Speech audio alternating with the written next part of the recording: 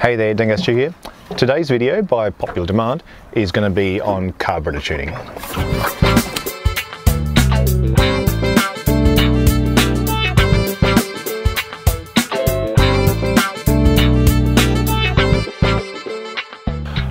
When it comes to tuning the carburetors on an outboard, I think of it as a series of individual steps. Now, step one I have to say is fix everything else. There's no point going through this process if you've got trouble with spark, your carburetors are dirty, whatever. So really this is the final step. You've got everything running as nicely as you can, and this is sort of the icing on the cake. The next step after that is adjusting the idle mixture screws till we get essentially the fastest idle we can, trying to get them running at their best air to fuel mixture, best ratio. Then once we've done that, we may need to adjust the idle itself, the overall idle, probably bring the idle back down once the mixtures have been set correctly. Once we've done that, we're going to hook up this carburetor balancer, a little vacuum gauge, and we're going to adjust the individual butterfly valves, the throttles, so that we're getting equal vacuum in the inlet manifold for all three cylinders in this case. So I'll just take this for a quick run, we'll warm it up, then we'll pull into the pontoon, get the cowling off and start the process. Engine's nice and warm now, so I'm going to whip off the cowling.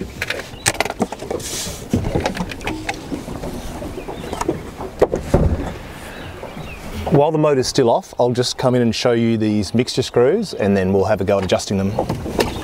These screws here at the top towards the intake manifold, they're your mixture screws. So this is the one for the first carb, this is for the middle carb, and this is the one for the bottom carb. Now these ones are fuel mixture screws, so the more we wind them out, it's like a tap or a washer and a tap, so as you pull it out you're opening an aperture and you're letting more fuel in. The reason we know these are fuel mixture screws is because they're at the engine side or the intake side of the carburetor. If they're at the airbox side here, they would be air screws. The other way we know is by the shape of them. I'll pull one of them out and I'll show you. You can see here the screw's got a spring that goes over it, and then it's got an O-ring at the very end here. But the important thing is that it's a real needle screw. Because it comes to a really fine tapered point, that's also what tells us this is a fuel mixture screw. So I'm going to pop this back in, and we'll find a default setting to start with. If you want to take one of these screws out and return it to the same position you found it in, the trick to that is to, before you wind it out, to wind it in and count how many half turns it takes before it bottoms out. So in this case I might turn it 1, 2, 3, 4, say 4.5 half turns, so 2 1/4. And once it bottoms out, I can take it back out and then I know how far out it was to begin with. I'm not so worried about that now because I'm actually going to be resetting these completely, so I'm going to wind them all the way in. Do this gently because you don't want to damage the needle or the tip of the needle on the screw. So they're all lightly seated now, and now I'm going to back them all out the same amount and start the motor up. When it comes to finding the starting position for all these screws, often the service manual for a motor will tell you what is the right sort of starting position. It is true that a carburetor in good condition, a brand new motor, probably has a range you can set it to that's pretty close to correct, and obviously you need to start somewhere. But don't ever let anyone tell you that there is a correct position for these screws to be in. I mean, there is in the sense that in any given time for any given motor there is a correct position, but it can't just be a fixed number. If it was, they wouldn't be adjustable. It's that simple. You know, they'd just be locked off and that'd be it. But knowing a reasonable figure is a good way to start this tuning. And also, if you've got an outboard that's running terribly, just have a look what they're set to. Sometimes you'll find they've been adjusted by people and they're all over the shop. One's half a turn out, one's 12 turns out, you know. So getting them all to a reasonable baseline, it's not a bad first step. In this case, I'm going to turn them all out, let's say 2.5 turns, so 5 half turns. Things like that are pretty common. I actually did, mean to look it up for this motor before I came out here, but I forgot. Sorry. I'll put it in the description when I find out what it was supposed to be. But I tend to prefer to be a little bit lean, a little bit further in to start. That way you can start to come out and hear the revs change as you go. It's a little bit like tuning a guitar, for example. You might start with a particular string below the note so you can sort of come up to the note and hear it more clearly as you arrive at the correct point. The principle is pretty much the same. So what I'll do now is I'll go take all those screws that I wound all the way in. I'll wind them all out. I think I'll actually just do 4 half turns, to be honest. Start a bit lean. We'll start the motor up, and then one by one we're going to start winding them out a little bit further and see whether the revs go up or go down. What we're looking to find is the point where the revs are at their highest. That's where the motor's running at the best mixture. It's running as strongly as it can. If you start to wind it out too far, the revs might rise as you go from being too lean to this correct mixture. And then if you start getting too rich, the revs will actually start to drop off. So once you get to this highest point, you can even kind of back it off a little bit just in case you come a bit too far. So we'll set them out 4 half turns each, so 2 turns, fire it up, and we'll start with the top one and work our way down. So top one, just going to do 1, 2, 3, 4 half turns out. Middle one, 1, 2, 3, 4 half turns out. The bottom. Sorry about that fender noise. Bottom one, 1, 2, 3, 4 half turns. All right, let's fire it up and hear what it sounds like.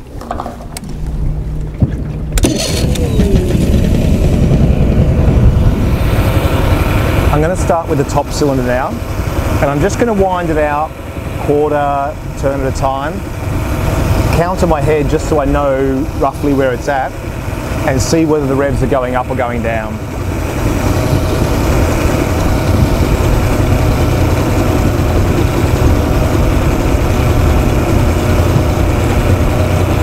That actually sounds like it's getting worse to me.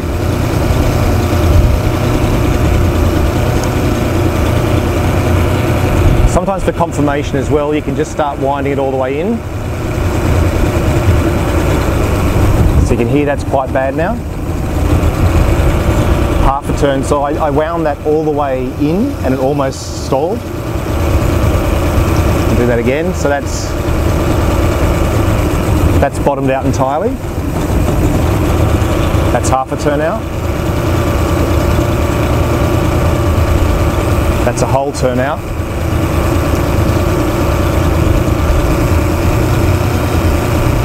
That's a turn and a half.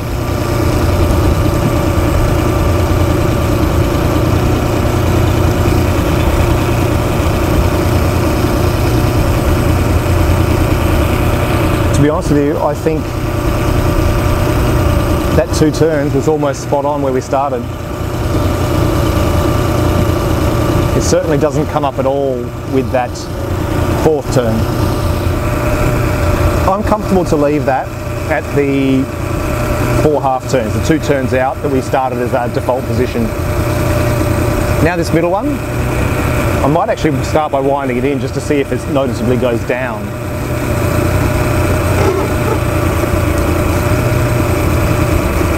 Yeah, it's definitely running a little bit rough there. It's actually more something I can feel through the screwdriver than the sound of it, to be honest with you. So I'll go back out. Actually, I'm going to go all the way in. You can probably hear that now, it's running pretty badly. Come out half a turn, 1 turn, 1 and a half, 2. You can hear the revs just came up a little bit more then. 2 and a half actually rose a little bit more.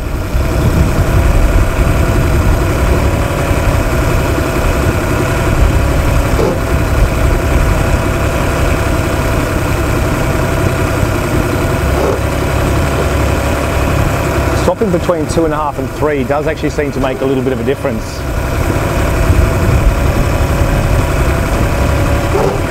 So back to 3.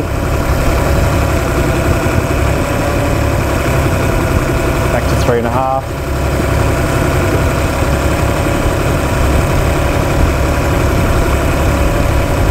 I'm not hearing a huge difference, so I'm going to leave it at 3. Now we'll try the bottom one. So once again, if I wind it all the way in, clearly it's running worse. Go half, 1, 1.5, 2,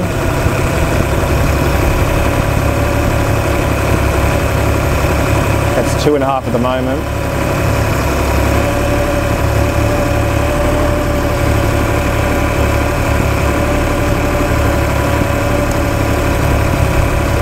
The jump from 2.5 to 3 does actually seem to make it idle better or faster.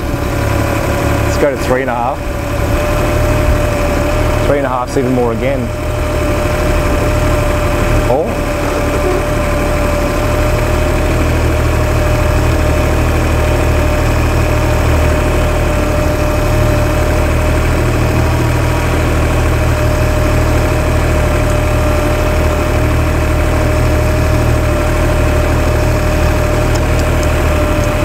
I'm going to go all the way back in because I've actually lost count. Purely because I want to know what they're set at. So half, 1, 1.5, 2, 2.5. 3 is definitely more.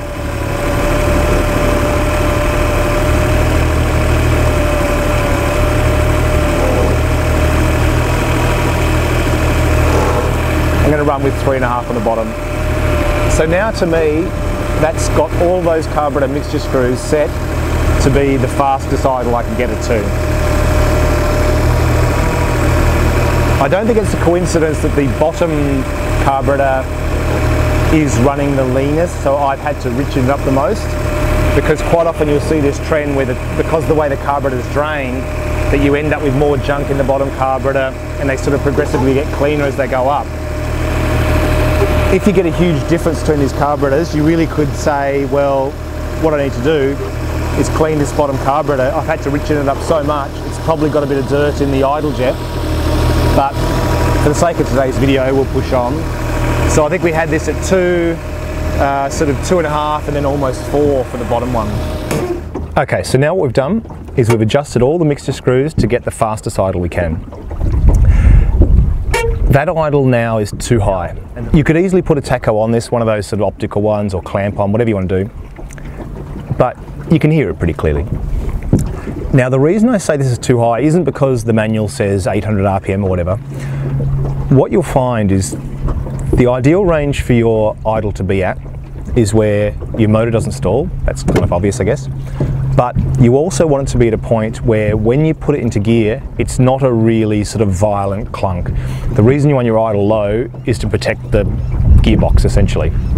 So I now need to drop that idle back down so that I can go into gear smoothly without damaging my gearbox. So I'll just start it up, and we're tied onto the wall, so it won't really go anywhere, but I'll just put it in gear, and hopefully you can kind of hear what I'm talking about when the idle's too high.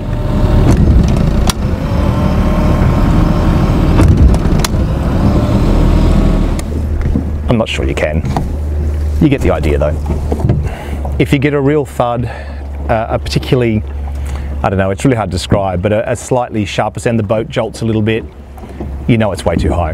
So what I'm going to do now is show you the screw to bring the overall idle speed of the motor back down to a normal range. Here you can see the throttle linkage coming along from the forward controls. Then you can see this unit here links all the carburetors together.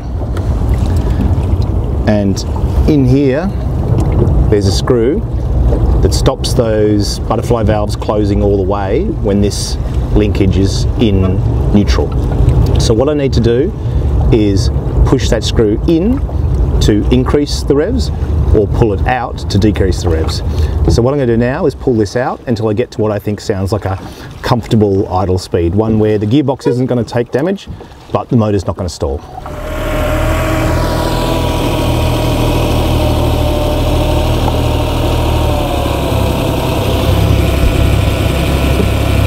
That was probably a quarter of a turn.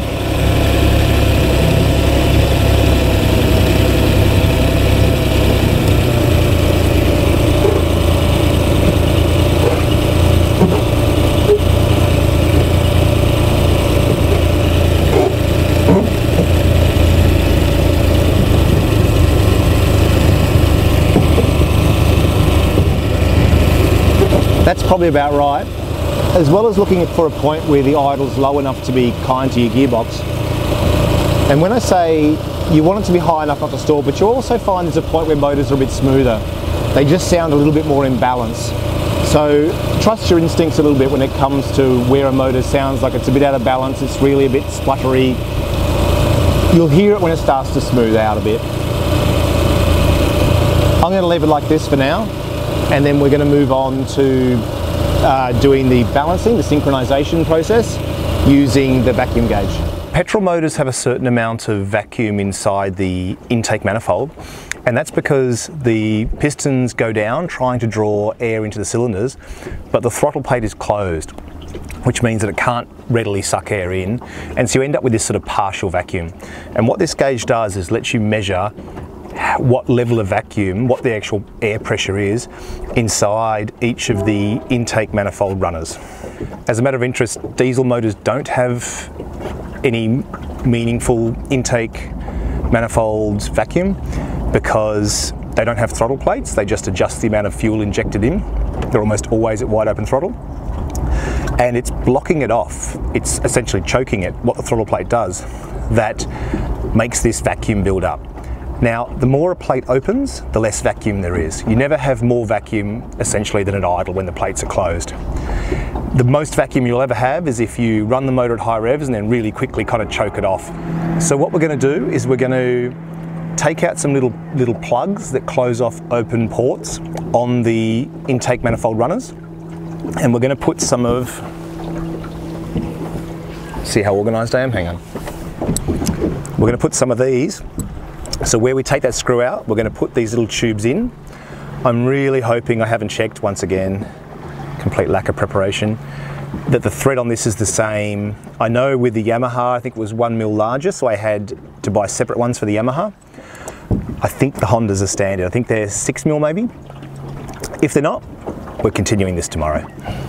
Once I've got these into the intake manifold, the vacuum line from the gauge simply goes over the top of this tube and it's all sealed off. We can fire the motor up and start getting some readings. Because vacuum's not constant, it's because of the motion of the cylinder, the piston going up and down, you get these little valves that you can close off to stop your sort of needle bounce. So we may have to adjust those a little bit too, but I'll show you that when we get it running. So here's our 3 carburetors, and then here are the intake runners. And these screws here, let's see if I can find one, there we go. They plug little holes in the intake runners. So we're going to take those screws out, and that's where we're going to put these little brass pipes in. In this case, they're just a Phillips head screw. Now you get to watch me take these out and drop them in the water.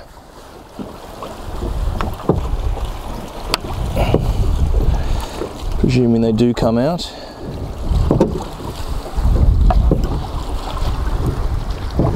Alright, there's one. Out of interest, if I was to fire this motor up now, it would be running lean because it would have what's called a vacuum leak. Normally the air-fuel ratio is metered by the carburetor, but in this case the carburetor would be having the correct air-fuel mixture coming past the venturi, and then it would have extra air added through that vacuum leak, through those open ports. So I'll just fire it up and we'll see what that sounds like.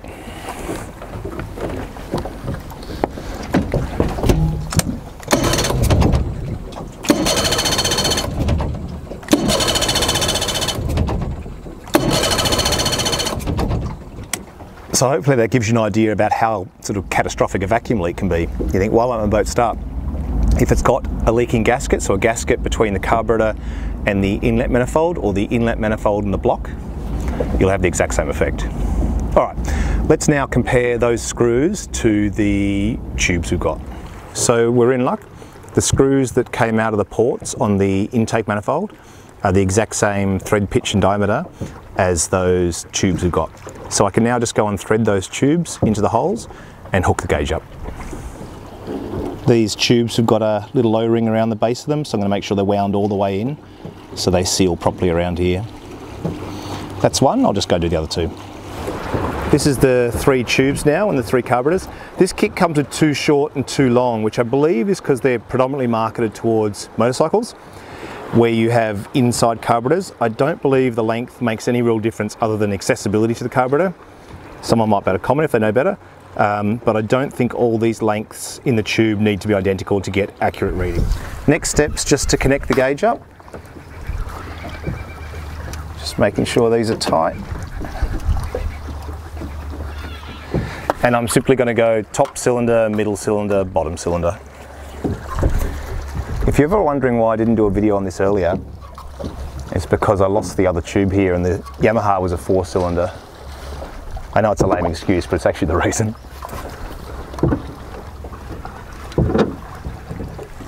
So here we are now, we've got our little brass tubes in, the vacuum lines coming off to the gauge here, and we've got our top, middle and bottom cylinders. Now I'm going to find somewhere to secure this. I might even just put a cable tie through these holes in the top here so it doesn't end up in the drink. And I'm going to open these little valves here completely, and I'll close them off until the needles stop really bouncing if we need to. So I'll get that cable tie, I'll start the motor and we'll come back and look at the gauges. So you can see here, provided we don't pinch these cables off, you can start to see the bounce of these needles with each cycle of the piston. So you're seeing the vacuum change as the piston's going up and down. So I'm just going to close these little valves a smidge until the needle bounce stops.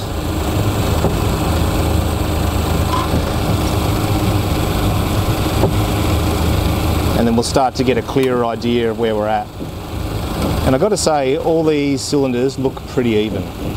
So what I'll do is I'll start adjusting the butterfly valves. I'll show you how you do that. And we'll bring them out of sync, and then we'll bring them back into sync. Here before, we adjusted this screw here, which adjusted all 3. So we can't actually adjust this one individually. If we adjust this screw, we adjust all 3. But here, we've got a screw here and a screw here. And you can tell they're the right screws because this is the pivot point for the throttle plate. So we know that this is the screw that affects the throttle plate. You can actually see also somebody's put some sort of like yellow paint Loctite type thing. So they've obviously balanced this at some stage, which is why it's nicely set, and then locked it off and said this is good. So we're going to open these up, which will, if we open them up, we'll close the throttle plate. If we push them in, we'll open the throttle plate, and we'll start to see what effect that has on our gauge. So if I adjust the screw on the top carburetor, wind it out. As I push this screw, you're hearing a fluctuation, but that's just because I'm pushing the whole throttle mechanism. Ignore that for now. But if I wind it out, now you'll see this one has much less vacuum than the other 2. So my goal is to get all these the same. Now because I can't easily adjust the bottom cylinder on its own, what I'm now going to do is adjust these screws until these 2 match this one. So this one's a smidge above this line, which is the, so let me have a look here. So that looks like it's sitting at about 11 inches or just a little bit less, so like 10.9 inches.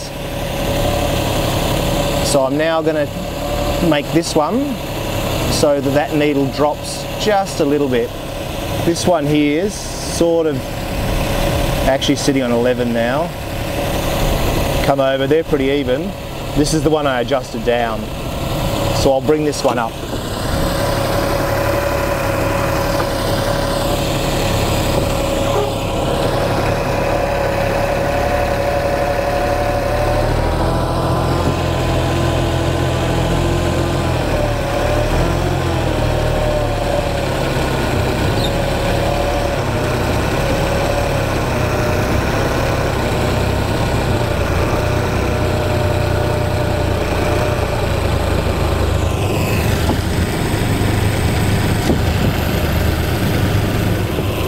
They're pretty sensitive, so it only takes the tiniest turn.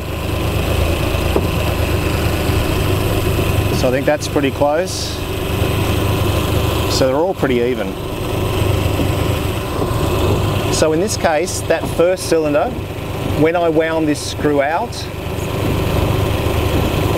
the vacuum was dropping. When I wind it in, the vacuum's increasing. Obviously, it's not rocket science. If you wind it one way, it's not going the way you want, wind it the other way. So here you can see we've got 11 inches on the bottom carburetor, 11 inches on the middle carburetor, and closer to 12 on the top one that I've been sort of messing with. So I'm just going to wind that out a tiny bit and see if we can bring that down to 11 as well.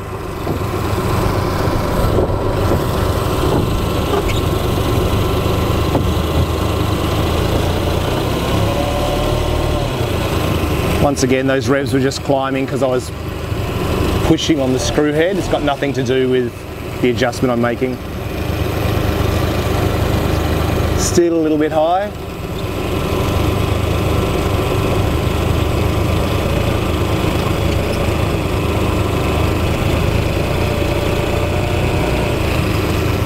Just trying to make really small changes. Now once you've made a change, it's really good just to sort of blip the throttle a little bit and see what they settle back to. Here I still think this top cylinder's settling too high.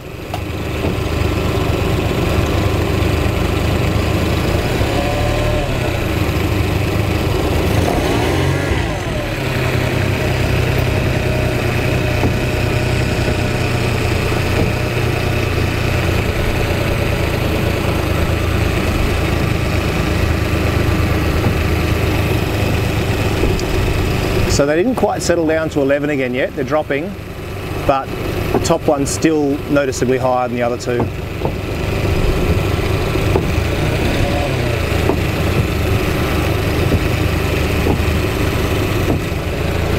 So out of interest, we've now got to the point where there's some yellow paint on the casing and yellow paint on the spring. So that's obviously its original position. And it's pretty close to right. You've got to be careful to look at these pretty straight on, otherwise you get a little bit of parallax error. But I think this actually needs to go in a tiny smidge. So all three of those look pretty close now. So I'm pretty comfortable with those settings now. Obviously somebody had balanced this at some stage before I got the motor, which is great. It was always running quite nicely, so it doesn't really surprise me. But when you are doing this job, I guess the point I'm trying to make is if they're wildly out, great, you're going to make a huge difference to how the motor runs, particularly how it idles. But don't go chasing that last 1%. You know, there's so much play in the springs, they're all mechanical linkages, you know, you'll never get it perfect. You're never going to get this really direct one-to-one between you making a change and getting a permanent change that's exactly what you want. You might get it right on, you blip the throttle, it doesn't come back to where it was originally, that kind of thing. So don't agonise over it. The next really important step is to take those tubes out and put these screws back in securely, because we don't want a vacuum leak. When I had all three out, you saw it didn't even start, so it goes to show how catastrophic a vacuum leak can be.